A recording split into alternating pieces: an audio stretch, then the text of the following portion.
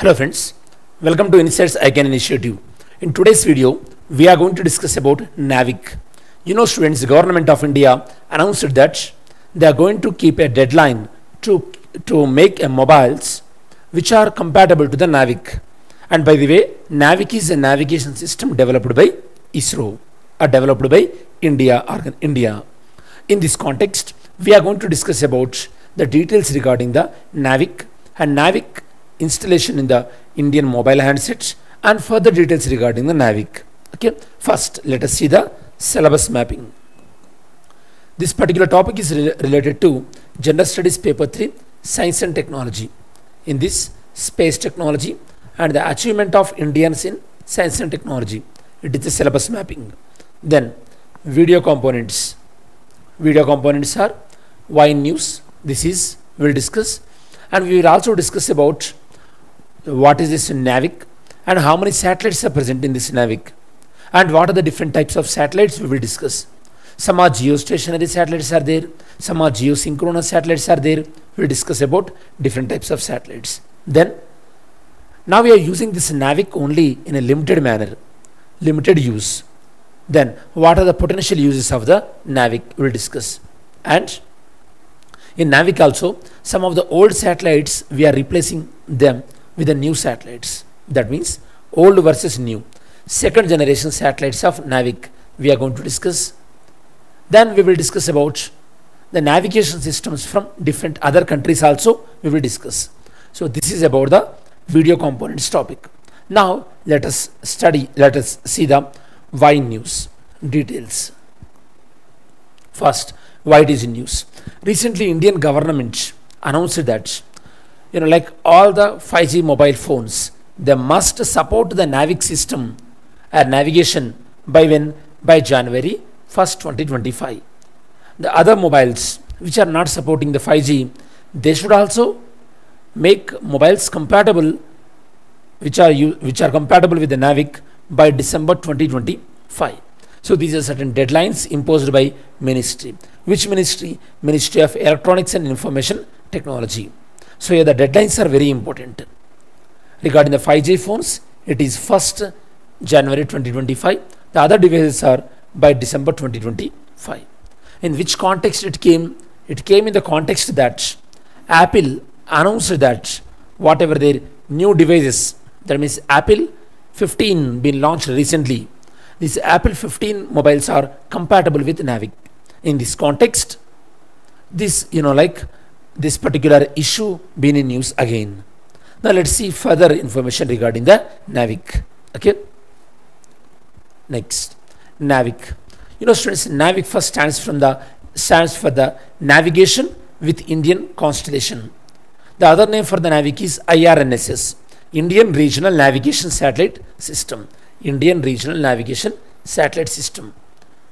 It's a navigation system which is created by ISRO. Okay.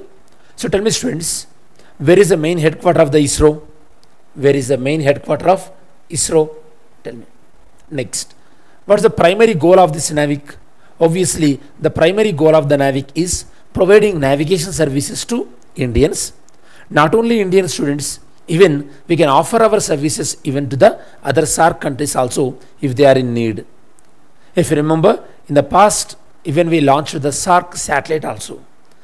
If you remember, if you are able to tell what is the name of that SAARC satellite, put your answer in the comment section. What is the name of that SAARC satellite? Okay. The primary goal, let us see. The primary goal is reducing the dependence on foreign satellites. Especially now we are depending on the GPS, Global Positioning System, which is the American based one.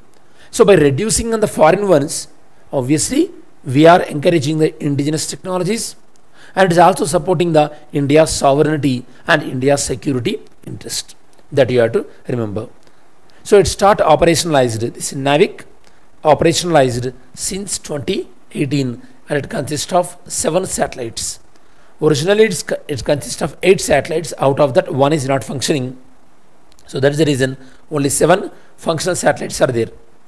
Then what is the range of this navigation system? So the range of this NavIC is about, they can cover up to 1500 kilometers beyond the borders. and it works 24/7. 1500 kilometers beyond the borders means what? Towards the exclusive economic zone. So the wide range of coverage is provided by the NavIC. Next, let's see. What are the satellites present in the NavIC and in which orbits they are present? So 3 satellites are present in the geostationary orbit and 4 satellites present in the geosynchronous orbit. You know students, based on the height, we have different orbits: low Earth orbit, geostationary orbit, and geosynchronous orbit. And based on in which way particular satellite is revolving around the sun, revolving around the Earth, such as like polar satellites, geosynchronous satellites. Okay, so different types of satellites are there in this way. So the 3 satellites are geostationary and 4 satellites are geosynchronous. The launch progress. The first satellite was launched, that is IRNSS 1A. It was launched on the 1st July 2013. And the 8 satellite IRNSS 1I. Okay, 1I. It was launched on April 2018. When the 7th satellite was launched, so when it was launched in the 2016, our Prime Minister named this as NavIC, Navigation with Indian Constellation. Next, whether this system is recognized by international level as International Maritime Organization.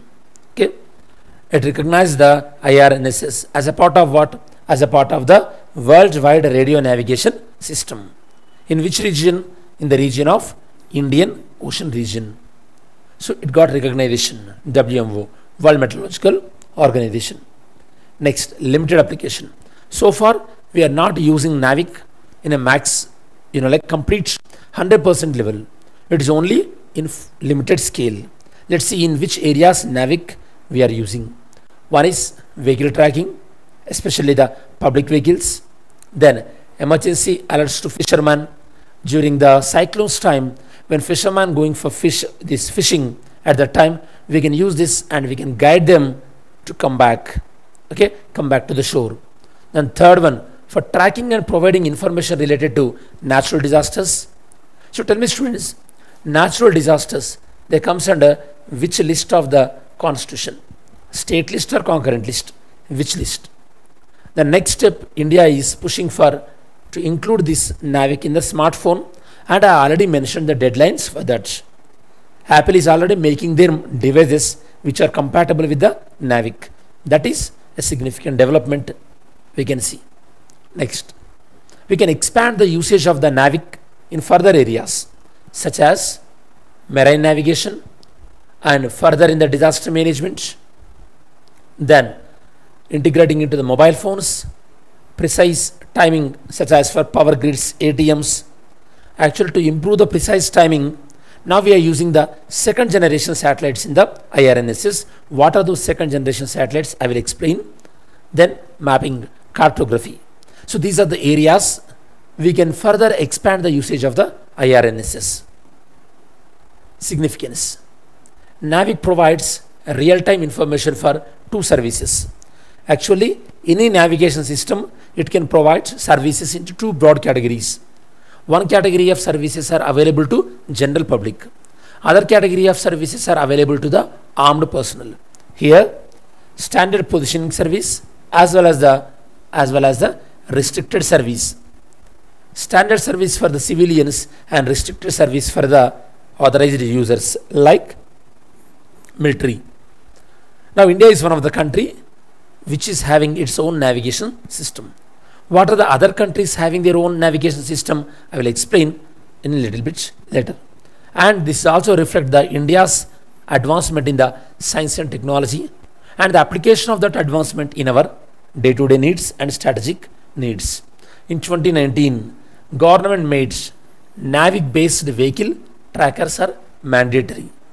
Vehicle trackers must be mandatory in all the commercial vehicles because of the case of the Nirbhaya.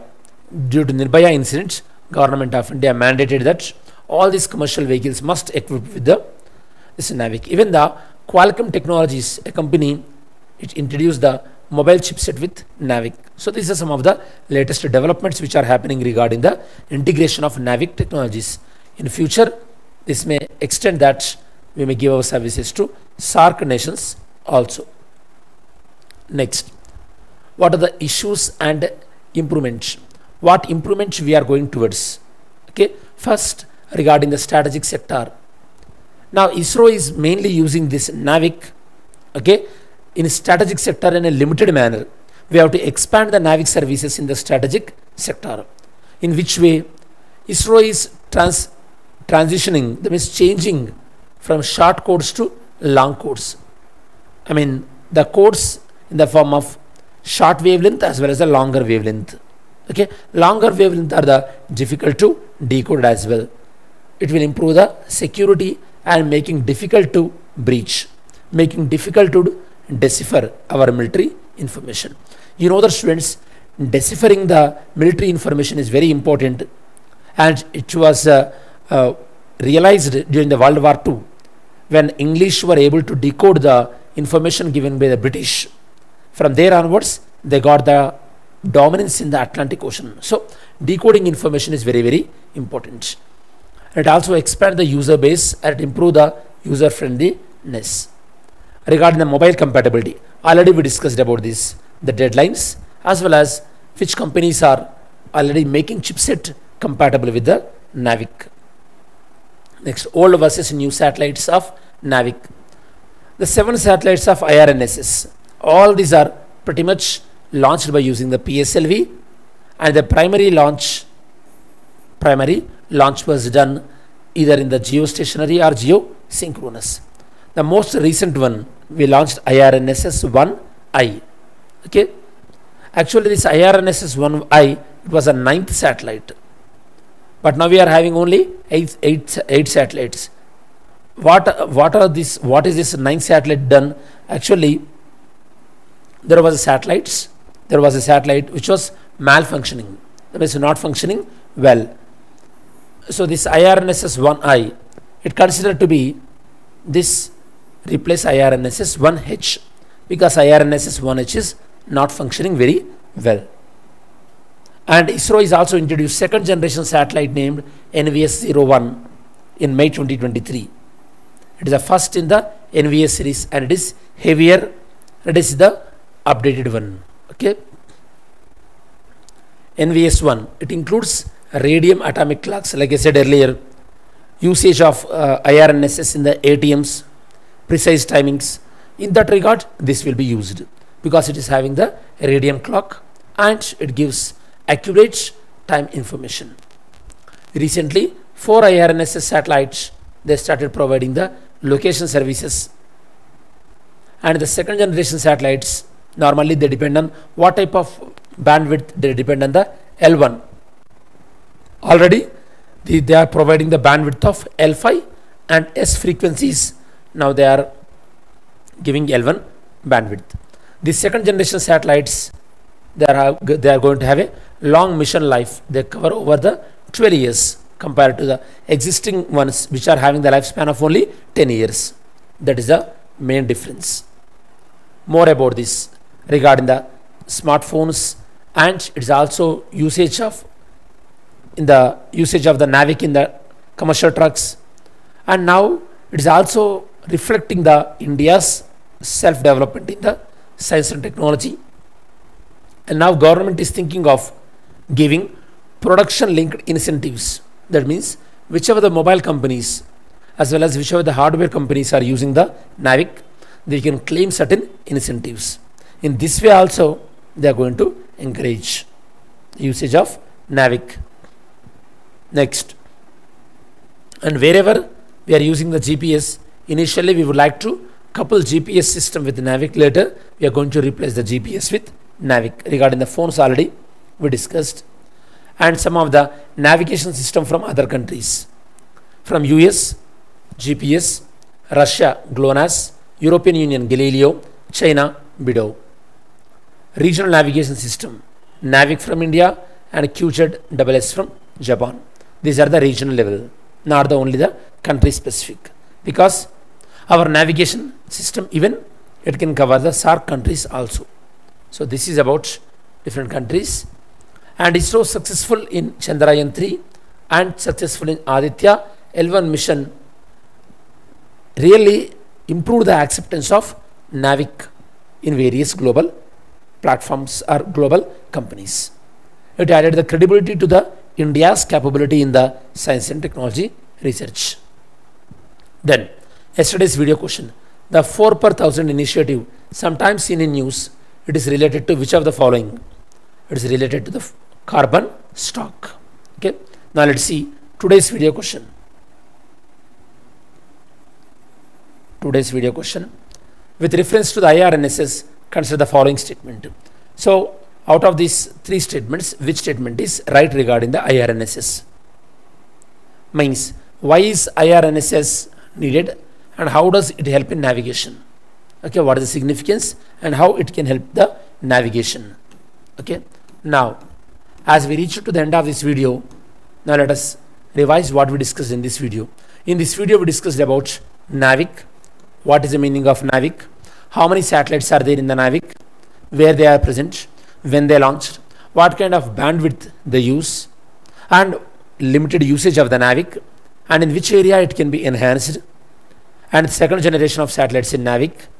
So these are the details, as well as the NavIC usage in mobiles and NavIC usage in commercial vehicles. So this information also we covered. This is the detailed analysis regarding the NavIC application in mobiles.